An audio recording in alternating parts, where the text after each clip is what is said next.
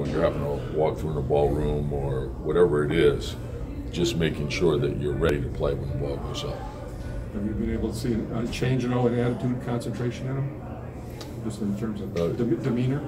No, you start the season, you want to build habits. That's what this is all about. It's about improvement, building habits. So there's not like any one day where you wake up and you go, oh, the magic is here. The magic is what you do every day. And so if you're building the right habits, you'll get better. And so every day you have to put everything you have into it.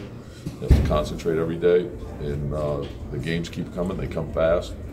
And in the NBA, if you want to, you can find an excuse every night, or you can make good, just get it done. Can you see any change in approach, Joe?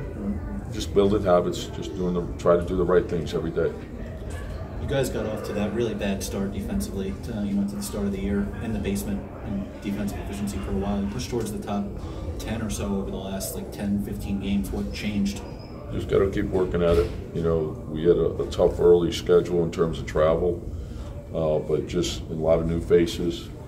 So getting everyone, we knew going into camp, with all the changes that we made, the biggest challenge would be how quickly can we get everyone onto the same page, both offensively and defensively.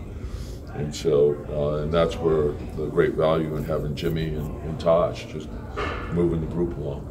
Coach, you spoke about Jimmy. He averaged 16 points in October, 18 points in November. He's at 27 points a game since December. Is it just him getting comfortable? Did something specific change to spark his? No, just him providing what we needed.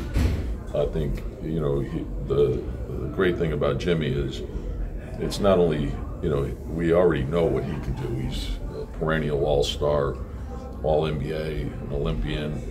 He's already shown what he can do, and so the challenge of being a great player in this league is also to bring the best out of your teammates. And so that was the best way for him to get everyone else comfortable. And then he's asserted himself a lot more in terms of the scoring.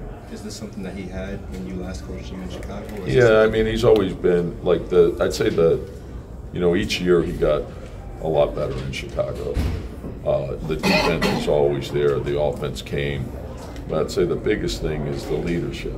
That's the thing that, I wasn't around in the past 2 years, and just seeing how much he's grown in that area. And I think he benefited coming into Chicago, where he had really good vets, particularly Luol Deng, and it was a really good team. And those guys helped him come along. And of course, Jimmy, the way he works, his intelligence combined with his talent. That's what makes him who he is. But I think the things that he does every day to help our young guys see how important everything is, whether it's preparation to get ready to play, whether it's practice, whether it's in a game, not taking any possessions off, how important defense is, how important it is to play for the team, to make plays, to make winning plays. Jimmy's had great impact on winning. He's changed our culture here. You mentioned Jimmy and Taj helping defensively. Has that been more stabilizing what you're doing while they're on the court, or teaching the younger guys about what they both? Should I think it's important to as you have young guys, and that's the great thing about our team is you have two young guys that are 22 years old, and they're learning, and so they're going to get a lot better as they go along here. And then to have Taj has been great for Carl, and Jimmy has been great for Wig, and Jimmy's been great for everyone on our team. But I think you can go do things in practice, and of course, the repetition part is important. And then you also have the trial and error part of it, doing it in a game. Can you get it done in a game? And the intensity of a game is far different. And so just having those guys out there and where they've been through it so many more times, I think it's helpful to them as well. Tom, you always talk about impacting the game without scoring. It seems like Andrew's been doing a lot more of that of late. Are you pleased with the contributions? Yeah, and he has. The last game he had 9 rebounds, 4 assists. The Indiana game he had several plays defensively, and we want him to use his athleticism, where plays in which he gave great help, deflected, got out into the open floor, and he turned it into easy offense. And oftentimes you see Jimmy doing that. And so I think he's picked up some things in that way. He's also moving a lot better without the ball. And so, and that's one of the things that Jimmy does great. When he's penetrating, if you cut and you're open, he's going to hit you without hesitation. So he's getting people easy buckets. And so, and Andrew's starting to see that. He's starting to make plays and getting easy buckets for other people. At this point, how much do you consider improved three-point shooting in the Well, you know, again, I would say if you study our stats, which I'm sure you do, right, you would see that. every night? Well, yeah, I hear how guys don't fit, and all I see is, I know we're top 5 in several offensive categories. So points scored, offensive rating, assists, not turning the ball over. So, yeah, we're always trying to do things better. Last night, Pop was talking about minute restrictions. He's got 3 guys on him basically this season, how tough it is to deal with that. And I don't know if you had it here, but you had it in Chicago.